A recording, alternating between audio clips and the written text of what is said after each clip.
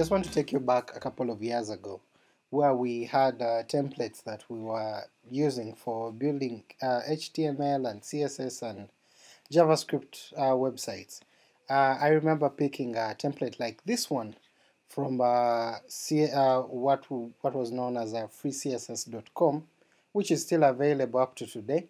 So what happens is that we would have all this but HTML throwing up, and then you'd have to update these particular posts that were coming in, and then you would have to write extra HTML pages until we started writing on things like WordPress.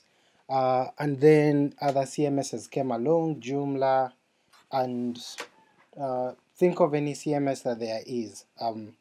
But I wouldn't be shocked today as I am going to show you something. One of the things that kept on coming in my mind is, couldn't we just write something whereby information would be updated automatically on its own? Did I have to know how to do make databases and make connections to my SQL and know how to do PHP? That was a little way before I had learnt any PHP. And today it's actually possible with just a little bit of JavaScript.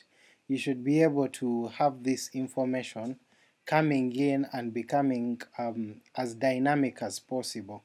So I just want to show you something that I've worked on and something that I am going to show you along the way of how to do.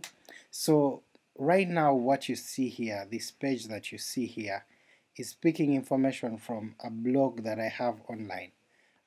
This blog is my personal blog right here, so you can see it's running on WordPress, and it's working actually okay. It's just a theme that I'm running on WordPress, but I wanted to test out an app using JavaScript, and eventually I pulled all this information in, and of course with a little bit of CSS, thank goodness for CSS Grid, I've been able to do this simple output here.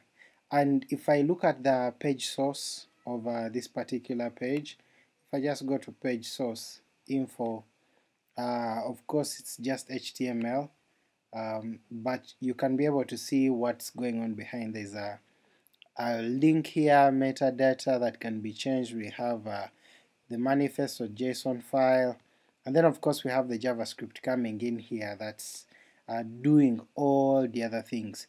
So we don't have any information here, and I've built this basing it on React.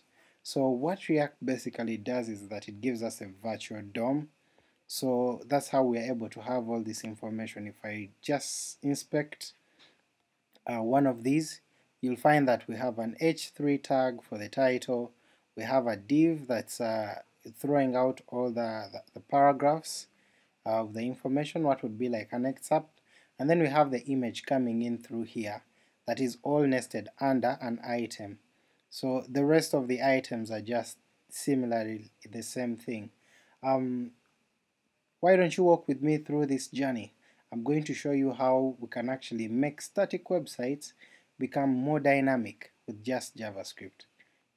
Don't go away, stay on the channel. If you like it, like this video, like it, share any questions, and then we can start off digging into static HTML sites and having it running with a backend of WordPress.